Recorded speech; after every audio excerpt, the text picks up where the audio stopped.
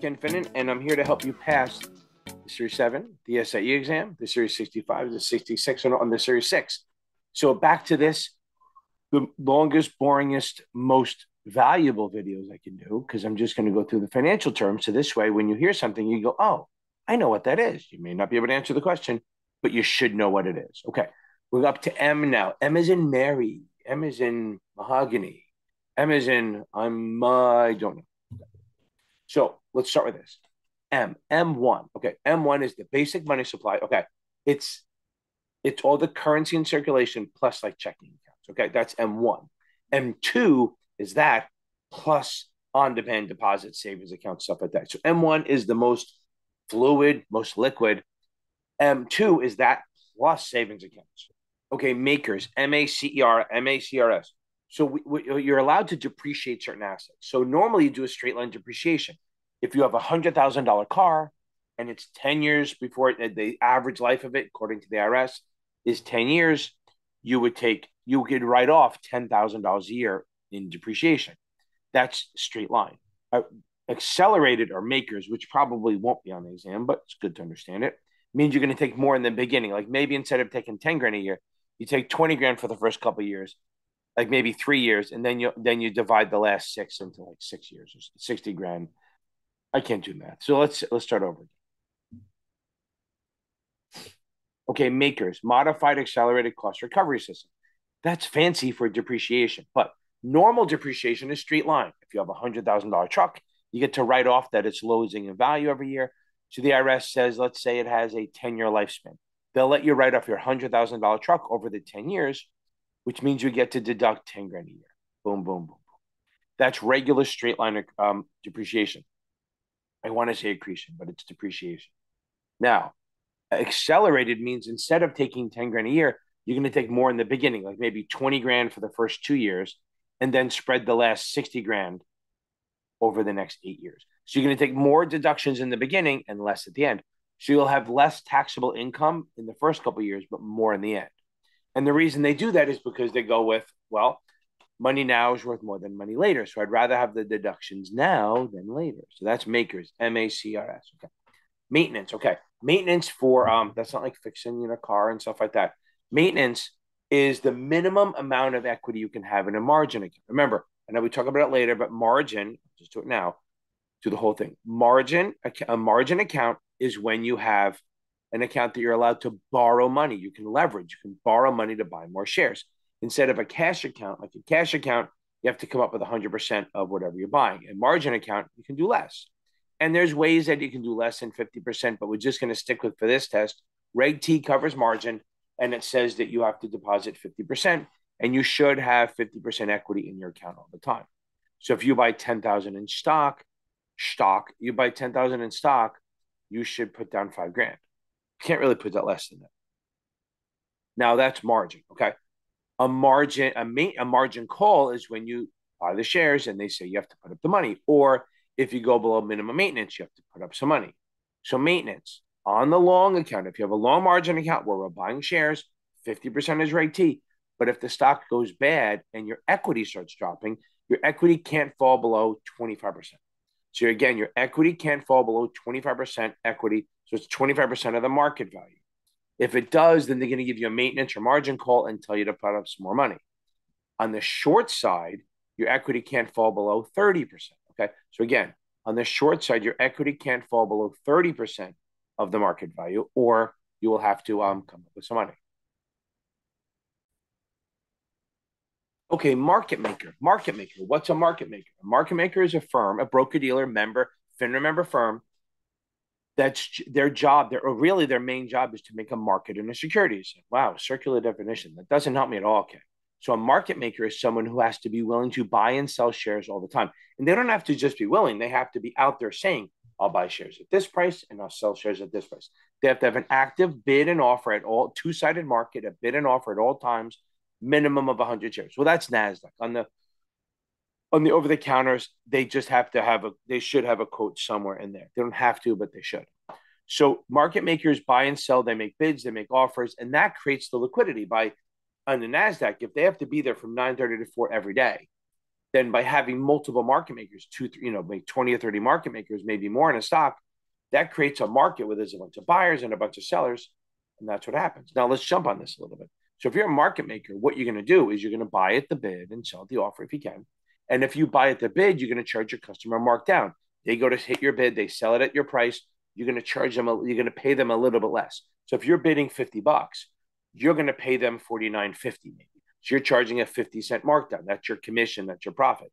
If they're buying from your offer, say you're offering it at 51 and they buy it from you at 51, they're buying it from you. Remember, as a broker, you're a middleman. This one, you're actually the other side of the trade. You're selling it to them. So you sell it to them at 51, but then you really charge a 50-cent markup. So you're actually selling it to them at 51.50, charging a 50-cent markup. So market makers make markets. They buy and sell all day long. They're supposed to be there all day long. That's their job. They trade. They're doing everything principally PDM, principal dealer markup. So if a customer buys, they charge a markup. If the customer sells, they charge a markdown. Okay, management companies. What's a management company? So under the investment company Act of 40, there's three things. F, face amount certificates. U, unit investment trusts. And M, management companies. That's like mutual funds, closed-end funds, ETFs. They're pooled investment and they have a manager. And the manager actually charges a manager fee. And that's part of your expense ratio. So kill two birds with one stone. Management company is an investment company that has a portfolio of securities and they trade them. They can be active or passive or whatever. And the more passive they are, the less the fees, the less the management fees are. The more active they are, the more the management fees are. So if you have a closed-end fund or an open-end fund that's actively managed, there'll be real management fees. If you have like an index fund or an ETF or even a fund that's passively managed, the management fees will be lower. That management fee is what you pay the investment advisor, portfolio manager for managing portfolio. Not to be confused with the manager's fee. Oh God, the manager's fee is for an underwriter, right? So the lead underwriter, that's another one. The managing underwriter will charge will basically make some money. Let me do this right. The lead underwriter, the managing underwriter, that's an M, will be the book runner. They're the one who cuts the deal with the firm wanting to sell shares. They sign the underwriting agreement. They may buy all the shares and then run the show and then bring in the syndicate members, okay? And they make the manager's fee, which is really the difference between what they pay the issuer and then they sell to the syndicate. So if I'm going to pay the issuer $18 a share and then I sell it to the rest of the syndicate at $18.25, right? That's going to be a 25-cent manager's fee. That's fine. That's the way we do it. That's easier than saying, hey, just sell it and cut me a check. I'm going to buy the shares at 18, sell them to the rest of the syndicate at 18.25, and then the syndicate will sell them to the public. So that's the managing underwriter runs the show and they make the manager's fee. Again, not to be confused with management fee, which is for a mutual fund or a management company that pays the manager who manages it. Okay.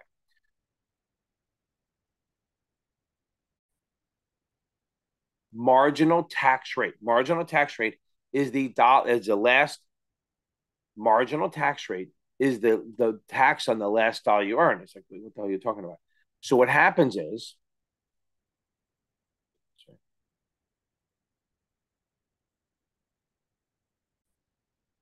oh, okay. So these are ballpark tax rates. So the first 11, let's say you make 100 grand. Okay.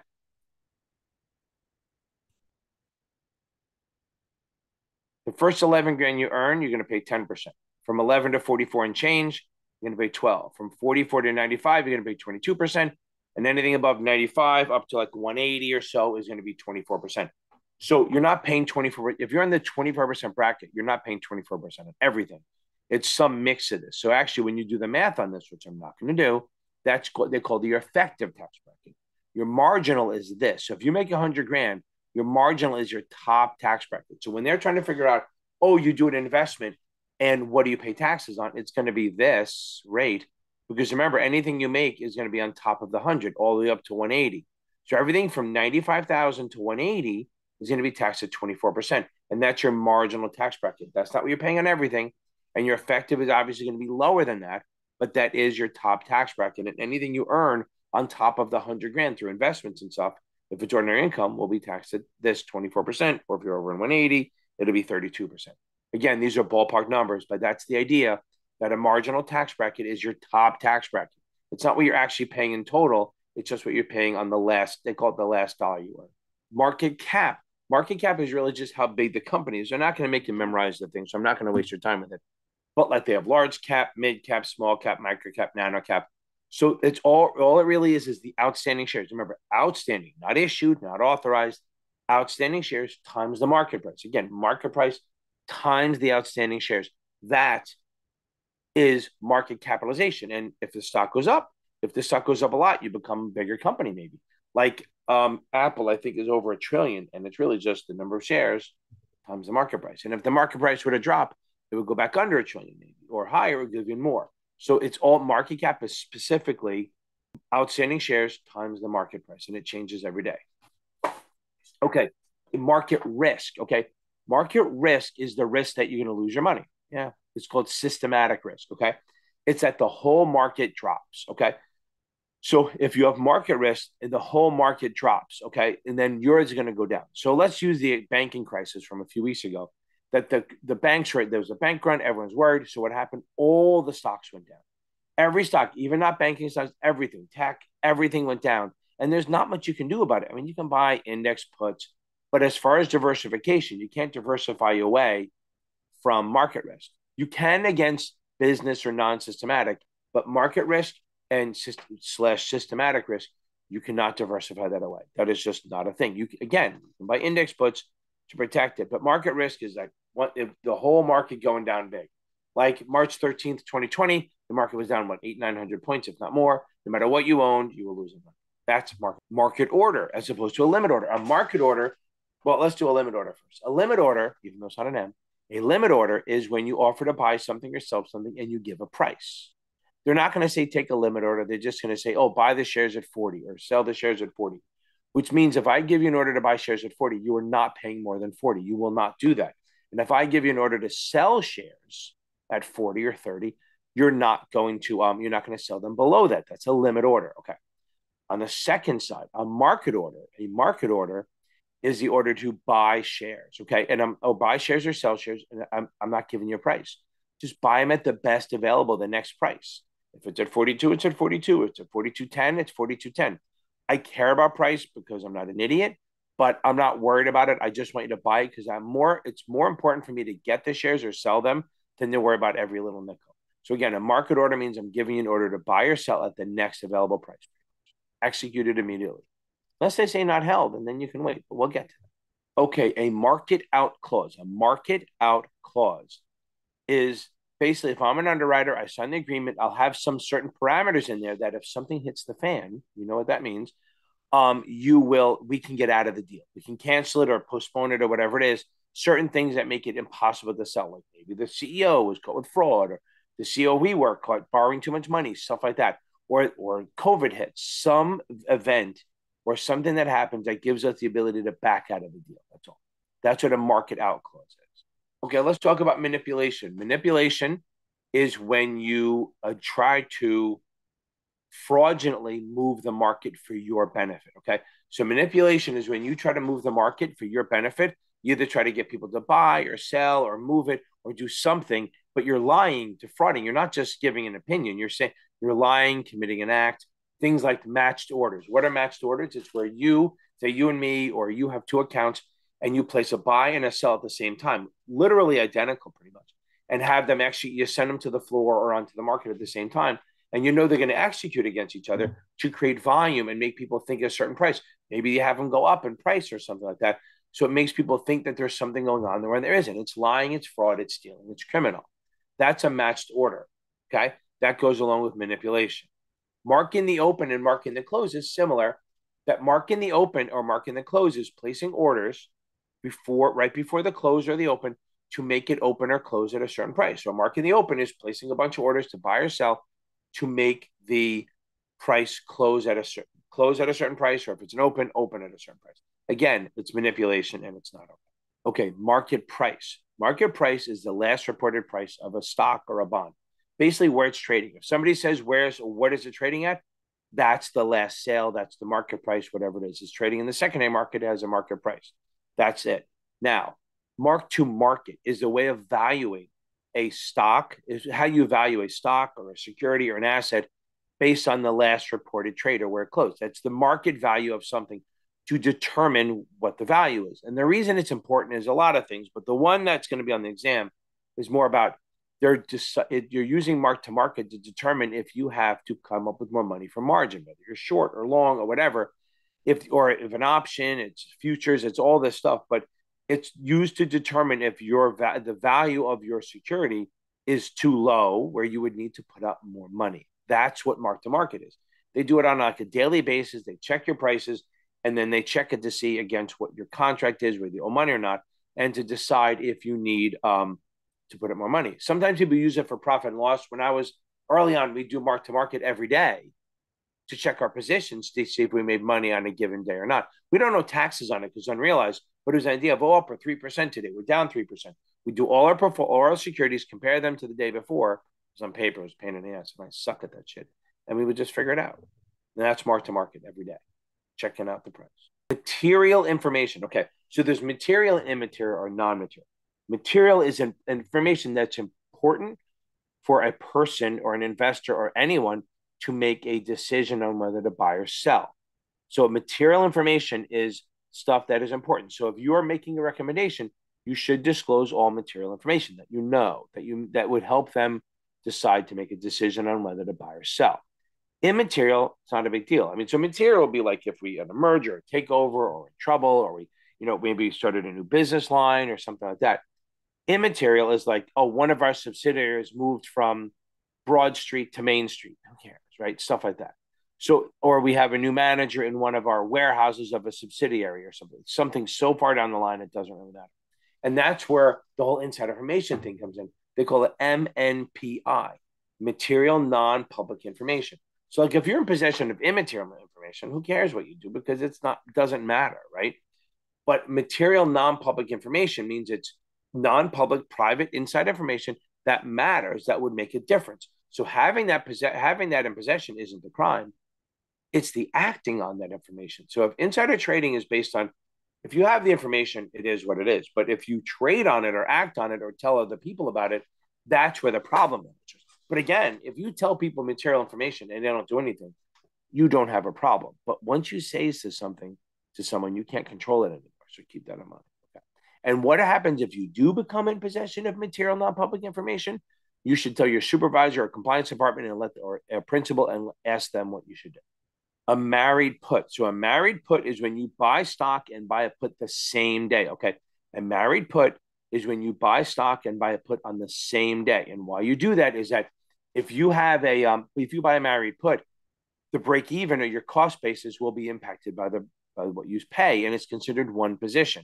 If you do it on the same day, it's one position. And the good thing is if you buy stock today and you buy a put on the same day, your holding period, which you want to be over a year to get a lower tax bracket, continues on with no problem. But if you buy a put after the day, say you buy it today, you buy the stock today, and you buy the put in a week. Well, you've held this week. You've held the stock for a week now, but if once you buy that put, it goes back to zero and stays at zero, your holding period, until you get rid of the put. Why that matters is you want to hold it for over a year and a day, and then you get long-term status, which is a lower tax bracket. That's not going to happen if you buy the put. It's going to take a longer time.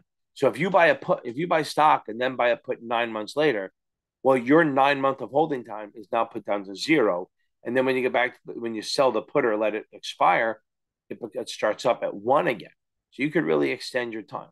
So the 2 times that you can buy a put and not have a problem, if it's a married put, you buy it on the same day. Or if you wait till after you've held it for 1 year and a day, over a year, then there's no problem. Maturity date. This is for fixed income usually, not preferreds, not common. Maturity date is for bonds, like notes, bills, bonds, stuff like that. Any kind of muni note, any kind of muni bond, corporate bond, treasuries. They don't last forever. So there's a maturity date. That's the day the principal gets paid back. That's what it is. A maturity date is the day the principal gets paid back and the issuer no longer owes the money. That's it. That's a maturity date. Okay. Mean. We're going to go through the 3 of them. Mean, median, and mode. They're all M's, but they're not all together. Mean is the average. That's you take all your numbers, you add them up, and then divide by the number, and you get mean. I'm not going to do the math. You should be able to do mean. That's average. Median is the same amount above and below. It's like the middle. It's the same amount of things above and below. That's the median. And mode is how many times a number shows up. So if you have a bunch of numbers, the number that shows up the most, if there is one, is called mode. So again, mean is average, median is the middle, and mode is what shows up the most. Modern portfolio theory is a method of diversifying and reducing risk and increasing your portfolio, looking for an optimal portfolio. But what you're looking at, you're not looking at each security on its own. When you have to make sure that's suitable. We also have to look at the portfolio as a whole and look at that and how they work together. Like you want to diversify. You don't want to have all muni bonds, right? Because then you have all interest rate risk and inflation risk. So you want to diversify your portfolio. So you're going to look at the entire portfolio to determine the risk, okay? And that's what you're looking for. Instead of looking at one security's risk, you look at how the relationship between all the securities together creates a level of risk. That's modern portfolio. Mediation. So mediation is when they have you sit in a room and they all have a little peace person in the middle, like a FINRA arbitrator who sits there, and basically you're going to hash it out and they're going to make sure you don't kill each other. That's the whole point of it. The mediator goes, whoa, whoa, whoa. You know, they try to mediate it and keep you in the middle. They don't have any control over it. Their job is just really to be in the middle and make sure that everyone gets to hear their say and stuff like that. And mediation is not binding until you sign, okay? When you sign the contract, you say, oh, we come to a meeting of the minds, we sign, and boom, we will get, then it's binding. But until then, you can walk away at any time. It's usually a precursor to arbitration. So you file for a complaint, you want to work it out, you're going to file an arbitration complaint, they're going to send you to mediation first to try to get you to do that. Then after that, if that doesn't work, you go to arbitration. A member order is where a member order usually comes after all customer orders, right? A member order, there's a home uni one, but I don't think we're going to go there. A member order is when a friend or member wants to buy or sell shares. They take the back seat. So if there's a public customer order in the I'm stuttering, in the book or something, and it's out there, the customer order will be filled first, then the member order, because they have to come last. Member orders come last. What's a merger? A merger is when two companies come together, okay? There's a lot of insider trading stuff with that, like people worried about that. That's where it usually happens. But it's like if, you know, when one company merges with another, like T-Mobile and Sprint getting together, and they go through a whole rigmarole. They have to go through a lot of federal laws federal agencies to make sure that they're not creating a monopoly. Like if Coke and Pepsi went together, or say AT&T and Verizon merged, that would cause a problem because that would give a monopoly pretty much of the whole market. So they would probably kill that. But that's a merger is when two companies come together, as opposed to a takeover when one company buys all the shares of another, like a tender offer, which we'll get to when we get to the T's. Member firm, I think I've said this a few times, a member firm is a broker-dealer that is registered with FINRA, that is a member of FINRA. They're registered with FINRA. They're subject to FINRA's rules.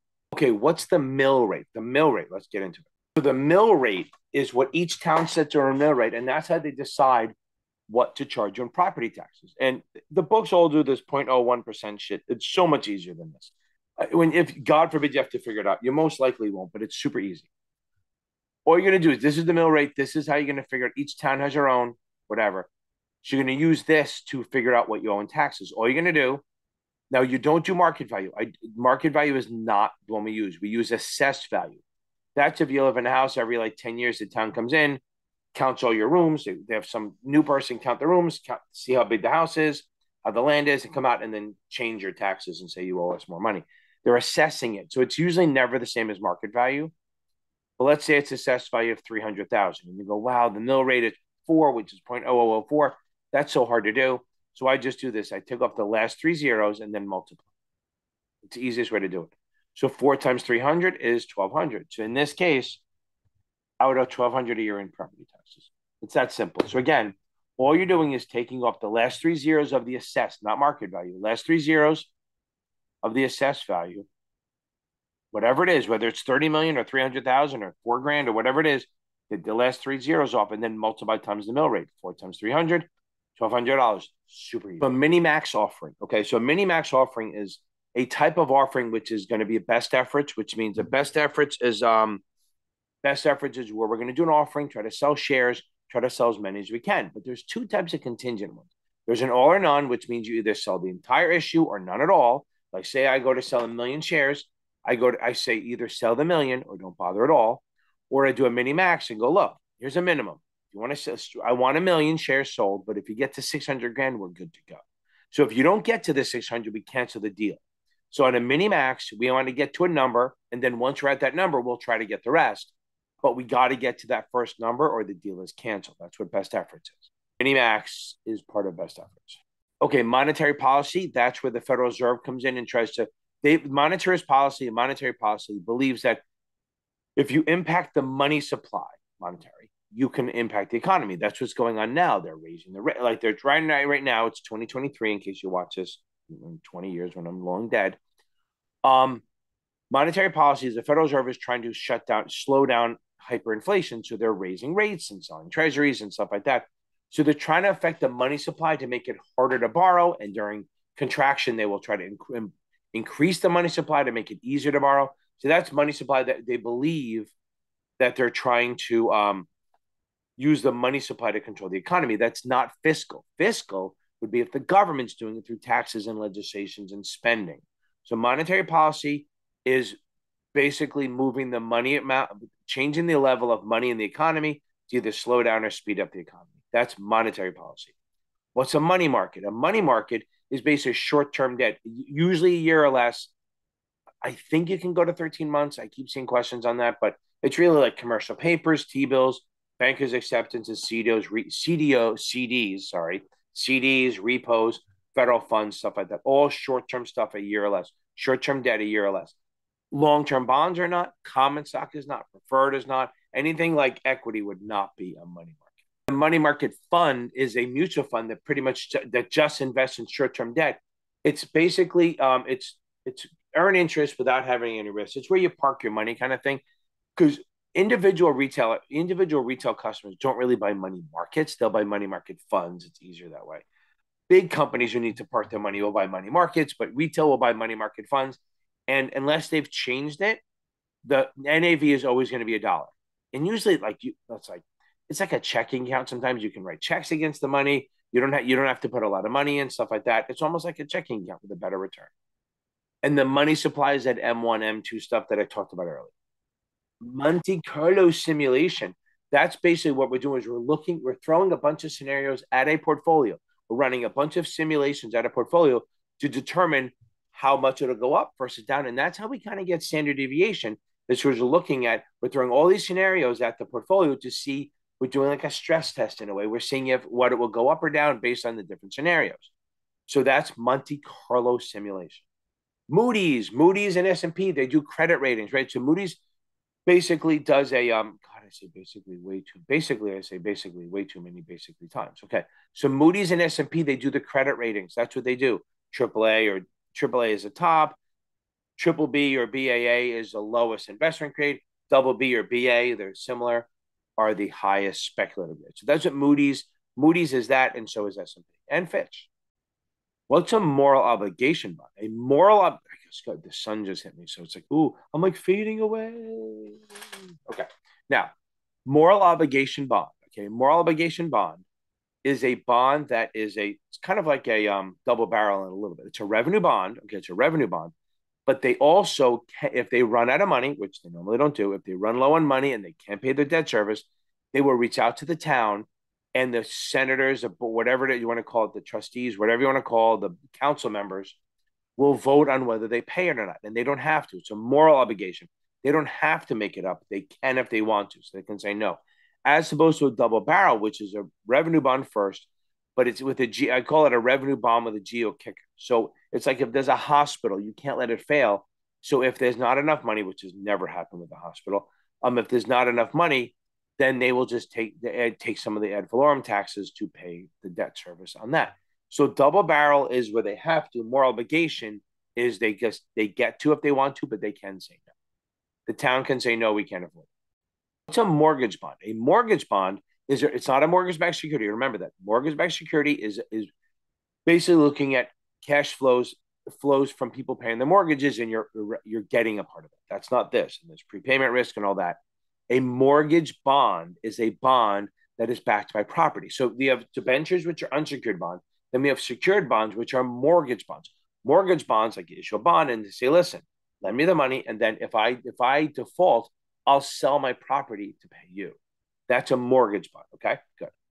Another tool of the Fed is moral suasion, kind of like persuasion without the PER. So it's when like Jerome Powell, the current Fed chair, After he decides to change the rates, they give a speech and they go, oh, he goes out there and does a barnstorming. He goes, oh, the banking crisis is over, or we're looking at more pain in the future. Sometimes that affects, that affects the economy a little bit, because you could watch him, you could see the market's up, and then he says something like, oh, it's going to be a lot of pain. The market drops. It does. It affects the money supply. It impacts people's reactions. So that not only do they vote to raise the rate or lower the rate and buy or sell treasuries, they use moral suasion to give you an idea of what they're looking at to decide what they're going to do in the future, so you can react. Just to get back into it, a mortgage-backed security kind of CMO is where you're buying a product that represents an income stream from people paying the mortgages. So they pool these mortgages, and that people pay into the mortgages, and you're buying this pooled investment of it. And each month you're going to get a little bit of interest and a little bit of principal. Your biggest risk on a mortgage-backed security is usually not default risk, because mortgages really don't do that, especially Ginnie Mae mortgages, but prepayment risk. That if rates go down, what do? People refinance, right? So mortgage-backed security, the biggest risk really is prepayment risk. That as rates go down, people are going to refinance, which means they're going to pay off the one that you're getting paid on and borrow from somewhere else to get a lower rate, and now you're getting less money. Because remember, the thing about a mortgage-backed security is, unlike a bond where you get a lump sum at the end, here you're getting a little bit of an interest and principal every single month. So over the 25 or 30 years, you're going to get all your money back as you go along, not in one lump sum. So what's a moving average? A moving average is like you plot all the prices over time, and then you look at the average price over the time, like a 60-day, 90-day, 120, 180. You're looking at the average prices, and you plot the line so you can see like a trend up and down. Technical traders use that. Okay. A multiple is just like what they call the PE ratio. This is fundamental. I like how it goes both ways. PE ratio is a multiple. PE ratio, which is a multiple, that's a code word for it, okay, slang, is how many times the market price is trading over the earnings. So PE is price divided by earnings, right? So that's the multiple, price divided by earnings, okay? And that's called the multiple. So if you have a growth stock, it's like 30, 40 times earnings. That's a multiple of the earnings, okay? So again, it's price divided by earnings per share. That's the multiple, or the PE ratio. Municipal bond is a bond issued by a city, town, state, and the big advantage of that is that the interest should be tax-free. Capital gains are never tax-free, but the interest should be tax-free. Who buys them? Rich people buy them. If it's a GO, it's for stuff that's free to use, and it's backed by taxes. It's non-self-supporting. A revenue is for stuff that costs you money, like hospitals, tolls, stuff like that. And the money from people paying the tolls and the fees and the rents and all that cover the debt service. That's the difference in GOs and revenues. Those are both muni bonds. Rich people buy munis, poor people buy corporates, wimps buy treasuries. And a muni bond fund is just a mutual fund that just buys muni bonds. Boom. And let's throw it in here. So it's usually a mutual fund that buys muni bonds, and it has the same kind of it's trying to find federal tax exempt stuff. So make sure we're clear. Muni bonds do not pay federal tax on the interest. You might pay state or local if you buy from another state, but muni bond funds, usually the interest you're getting is not going to be taxable. A muni note is a short-term muni bond. TANs, RANs, BANs, you can look that shit up, but they're short-term muni bonds. MSRB, all they do is write the rules. They do not enforce. MSRB is Municipal Securities Rulemaking Board. They write the rules for munis, not for the issuers, but for the dealers, but they don't enforce them. The last M is mutual fund. A mutual fund is an investment company. It's a pooled investment, open end. We have a whole videos on that, so you should know this. A mutual fund is a pooled investment that hopefully diversifies your portfolio. So you buy it for the management, you buy it for the liquidity, and you buy it for the diversification. And you buy it at NAV plus a sales charge, and you sell it at NAV, and it's priced once a day. You should know what this is. That's M's. Hopefully I'll get to N.